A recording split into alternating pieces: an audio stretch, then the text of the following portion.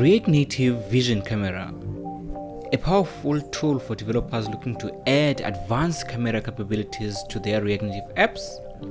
With features like real-time facial recognition, autofocus, and support for multiple formats, it's no wonder why this camera library is popular amongst developers. Created in 2020 by Marc Rousavy. To get started, first install the React Native Vision Camera package by running yarn add React Native Vision Camera in your project directory. Then if you are using iOS, you need to add the following lines to your info.plist file.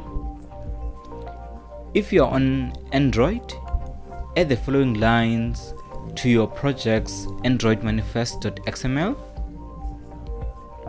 Next, you need to request permission to access the camera. This can be done by using the camera.requestCameraPermission method. To handle permission requests, you'll have to create a function like the following and call it in the use effect hook.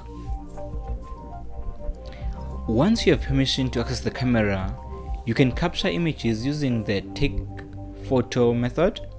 This method takes an object with options for the capture and returns a promise that resolves to an object with the captured image path. You can then save the image path to state using the useState hook. To display the image in your app, you can use the camera component from the React Native Vision Camera package. This takes a few props including ref to the camera, the device, whether it's the front or back camera, and whether the device is active. And just like that, you can add more advanced camera capabilities to your React Native applications using React Native Camera Vision.